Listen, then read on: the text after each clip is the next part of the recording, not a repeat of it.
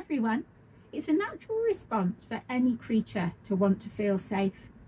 Fear brings uncertainty, it brings anxiety, and it can have a major effect on how we and our dogs behave.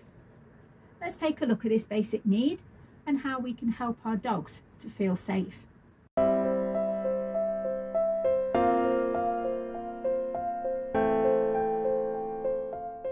So feeling safe is a fundamental need in order to have a happy and relaxed life. Feeling safe helps your dog to thrive and makes them more receptive to training and to learning. It's natural when your greyhound first arrives with you for it to take a while for them to feel safe in their new situation, because it's been a huge change. And helping them to feel secure is a big part of supporting them as they settle in. Many undesirable behaviours stem from feeling anxious or fearful, and some can be obvious, such as a fear of thunder or loud noises, such as with Daisy here, who's really quite scared of the noise made by fireworks, and as we discovered in the summer, too much building work. And those are perhaps more obvious, but it can be a bit more subtle than that. So it, for example, resource guarding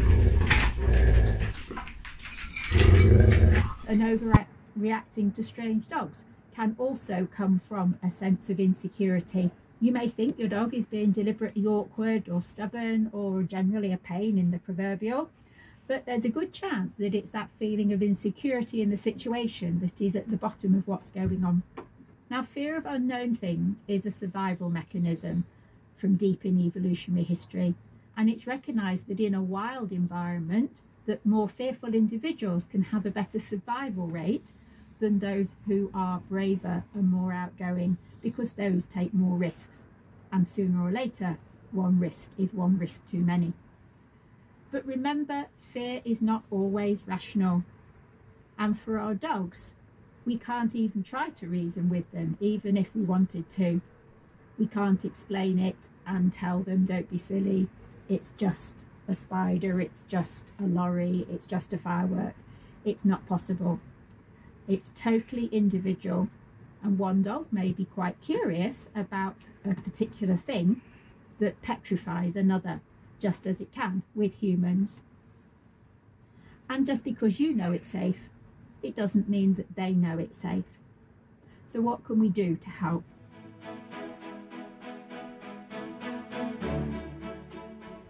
If we want to help our dog to feel more secure, most importantly, remember, never force them to face their fear.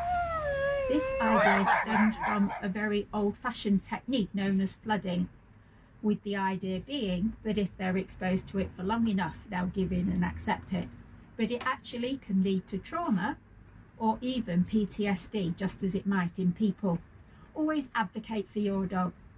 If you know they're going to hate something, then step in and try to prevent that. Like with Jimmy, he really doesn't like people he doesn't know, but because he's quite a pretty looking dog, people want to talk to him or they want to look at him.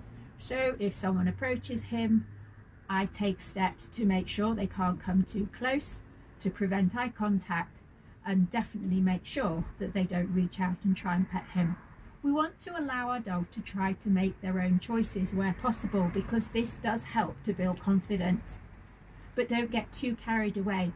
In kennels, greyhounds don't have a great deal of control, and too many choices can be scary. We also should think about building consistency and building routines. Providing a structure gives something familiar, and if you think about a greyhound's life in kennels, that is very structured, and that structure and routine helps them to feel safe. And remember, you cannot reinforce their fear. It's okay to comfort them if they're afraid, particularly if we focus on providing a calm, relaxing presence, a sense of security, or they're rocking a storm. And we're going to talk more about that in the next video. That's all for today. I'll see you again soon. Bye for now. Look out for new videos every Monday, and why not subscribe so you don't miss out.